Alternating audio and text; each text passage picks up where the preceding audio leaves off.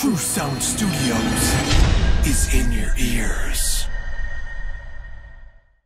Hey guys, welcome back to True Sound Studios. I'm Weezna. Today we are checking out the plugin, the Curve Bender by Softube. This plugin is absolutely amazing. We're going to put it on a track that has already been mixed, and now we're in the mastering stage. And we're just going to kind of use the plugin to tweak the mix just a little bit. Real quick before we get into this video, check the description box down below to links to this plugin, as well as my mixing and mastering rates if you guys want to work on a track together. So right off the start, we're going to work on the low end of this track.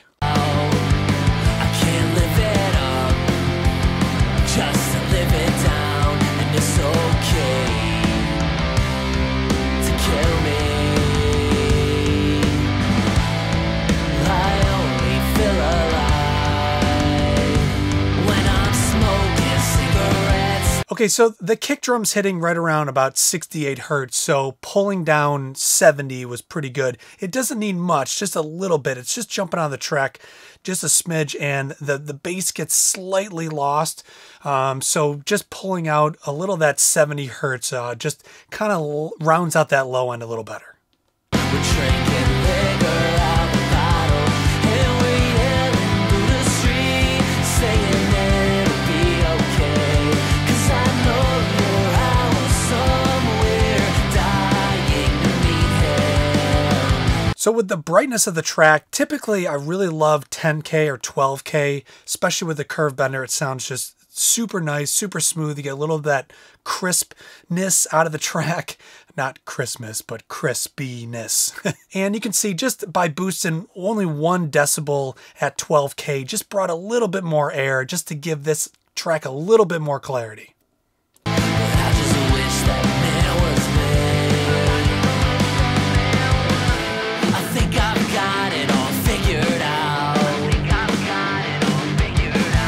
1,000 miles away I'll be. I got. So with the mid-range on this track, that like 2.8 to 3K is really great for, you know, boosting little guitars or maybe the vocal. In this case, the vocal is a little lower in the octave, so helping to boost it a little bit really does help. So the 2.8 does sound great. In fact, I love 2.5 on vocals, but in this case, that 3.6 was just perfect. This brought a little bit more of that mid-range out.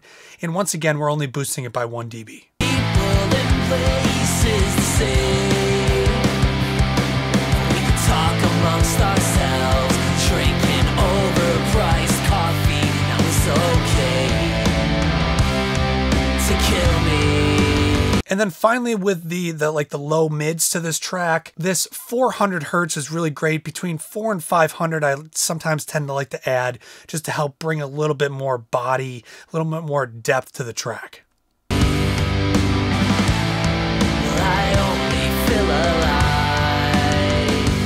when I'm smoking. And then I'm just high passing it at 40 hertz because everything below 40 hertz is really not necessary especially on a track like this. So obviously these are small changes, but these small changes do help bring the mix and give it a little bit more lift, especially when we're getting into something like this where a mastering project where, you know, it's the final product. So now let's just go ahead. I'll take the plugin on and off, and you guys will really hear the difference of what this is doing to this track. And cigarettes, we're drinking liquor out the bottle, and we're yelling through the street, saying it'll be okay, 'cause I know you're out somewhere dying to meet him.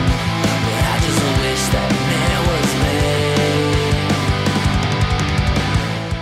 So you can really hear when the plugin's engaged, we're tailoring the low end just a little bit, but we're giving a lot of lift to the mids and mid highs, really bringing out some more clarity in this track, just to give it that final polished sound. So this plugin is amazing in stereo mode, but you can also put it in mid side, which is also very helpful when, you know, you're dealing with spatial things in a track that, you know, maybe it doesn't affect the center, but it affects the super wide stuff, or maybe it's the opposite. This is becoming one of those plugins that I've just been starting to put on everything, not only just for mastering, but for, you know, you name it. Definitely going to get into more of the Softube plugins coming up here. In fact, I'm going to get into some videos where I'm only going to use Softube plugins or just the console one to mix an entire track. So that is the Chandler Limited Curve Bender by Softube.